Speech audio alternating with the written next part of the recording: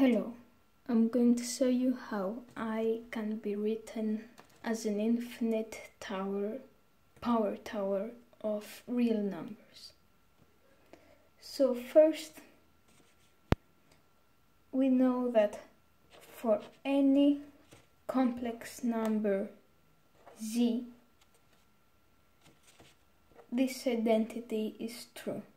Z equals absolute value of z times e to the theta times I. And to visualize this, we can draw here the complex plane, the real numbers on the horizontal and the imaginary on vertical, have point z here. The absolute value of z, or the modulus of z, is the distance from the origin to z. And theta is the angle z makes with the real number line. So now let's plug in I for z. We get that I equals the absolute value of I, which will be 1 because I is the imaginary unit, so 1 times e to the angle I makes with the complex plane, and since I is right here, the angle is 90 degrees or pi over 2 in radians, then times I. Now, from here, we can see that we can put in the place of I here in the exponent the whole expression itself, giving us I equals e to the pi over 2 times e to the pi over 2 I. And you can clearly see this loop can continue indefinitely. Therefore, I equals e to the pi over 2 times e to the pi over 2 ...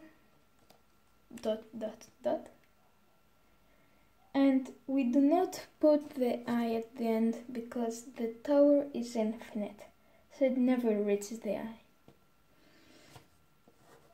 So this is a bit weird, because how can the power tower of real numbers give you an imaginary unit? But if you're not convinced yet, here is another method that works as well to confirm our result. So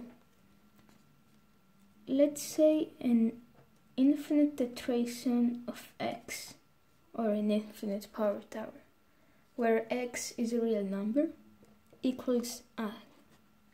Now we have to solve for x. We'll take the natural log of both sides, which will bring the whole power here down and leave us with natural log of x times x to the x to the x equals natural log of I. Then this here by definition equals I because of this, so it's natural log of x times I equals natural log of I. And natural log of I is the same thing as the natural log of e to the pi over 2 times I, because of this here that we found before from here. And the natural log and they are inverse operations, so they will cancel, which leaves us with pi over 2 times I. Since I is in both sides, we can divide both sides by I and cancel it out, so the natural log of x equals pi over 2.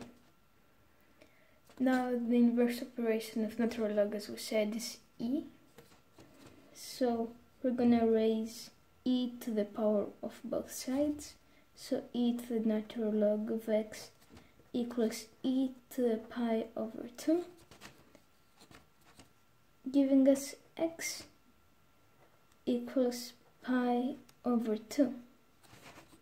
But then we substitute back here, giving us I equals e to the pi over 2 times e to the pi over 2 indefinitely. So the two results match. Therefore, I think this statement is true.